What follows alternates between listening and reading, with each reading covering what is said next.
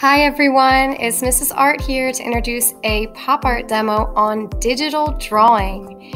You're going to get to see me work in Word. That's right, just Microsoft Word, and we're going to be doing a digital drawing. So I've got my reference image picked out, and I also have a template that you'll get to see a little later. That's something that you could have access to if you wanted that. So first off, I'm going to go ahead and help myself out a little bit by putting that reference image in here, and I'm going to draw around the main outline of this object. So this is something great if you are not feeling super confident with drawing freehand. Help yourself out a little. It's not the end of the world. Pop artists actually stole a lot of the work that they created. So call it inspiration, call it whatever you like. We're actually looking at a style by Roy Lichtenstein. So you can see I'm now wrapping my text to behind text, and I am using that Ben-Day dot template that I've made, and again, you could choose to use it if you would like. So I'm starting with my background here, and I'm using lighter colors to fill in my background.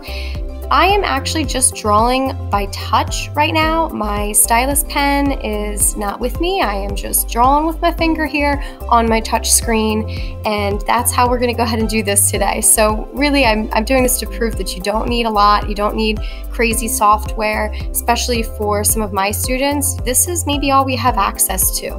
So I'm using some different word functions here in drawing to pick out my own colors and try to customize that according to my reference image, which in this case, I'm just using a gaming controller for my object. You can see it has a little bit of text, and I can give it that pop art feel. So I'm going to finish adding color to all my main areas before I add any of my details. So with my background colors blocked in, I am starting to add details now, and I'm taking advantage of the shape options here in Word. I am adding and editing those shapes, which is something you might find useful if you want to take advantage of that. Just as I was playing with the layout of where my objects were, I want to check to see what layers are in front or behind, and I can move things forward and backwards as needed. I'm zooming in and out a lot. At this stage, you might notice a few glitches. I actually started to notice things got a little jumpy because after all, this is just Microsoft Word, but it's actually a great design program. At this point, there's so many great functions. So I'm filling in my Ben-Day dots at this point, and I'm using the ink to shape feature in Word, which is just so cool. It allows me to go so fast. And again, I'm just drawing with my finger. There's other ways to do this. Of course, you could fill in each one by hand on the computer. You could also choose to create shapes as I did on the front of my controller. You could copy and paste a whole bunch of circles and move them all around. I found that this way went pretty fast, so I ran with it.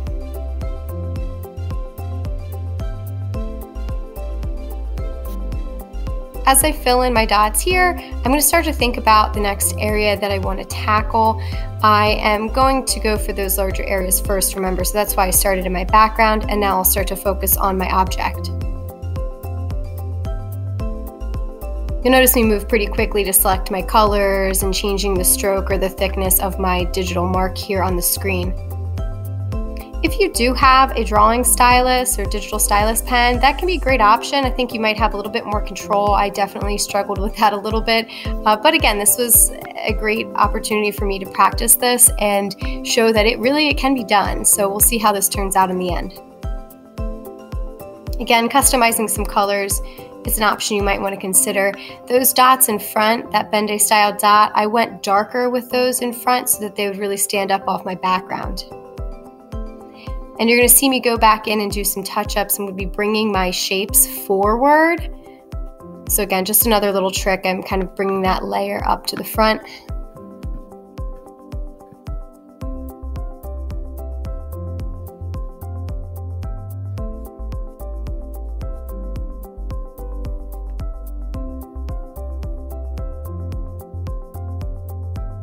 So I'll go for my final touches. I'm trying to get every little dot in there as best as I can.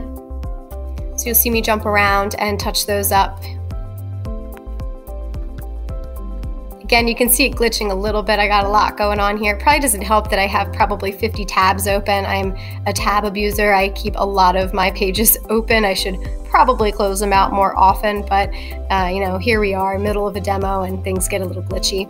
At this point, I'm adding hatching for my shadows. Remember, pop artists really exaggerate their shadows, and they use that kind of line style. I'm curving my lines slightly where it's appropriate so that they're following the contour of the object, and now I'm adding in my highlights. You could see that I quickly pulled up my reference image just to check out where those highlights should go. Again, adding in more of those hatching areas for my shadow.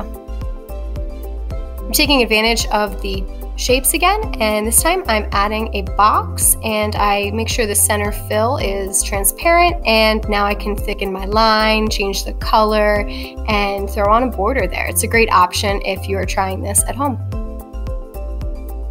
You're going to see me cheat here a little bit. I happen to pick an object that has some really, really tiny text, and it's also not that interesting. No offense to Nintendo, but the text that they use is really pretty basic and bold, and I think I could match it really easily with the text option. So this will be a final touch that I add, since it was just nearly impossible for me to draw so tiny with my finger. If you had a larger logo, I would expect that you'd want to draw that.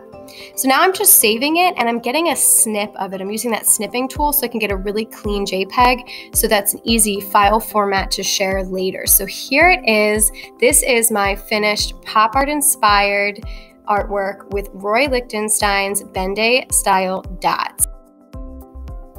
This whole drawing took me about 45 minutes, and again, I was just using Microsoft Word, and I drew with my finger. I didn't even use a drawing stylus. So you can definitely do it, give it a try, and if you do, share your work with me.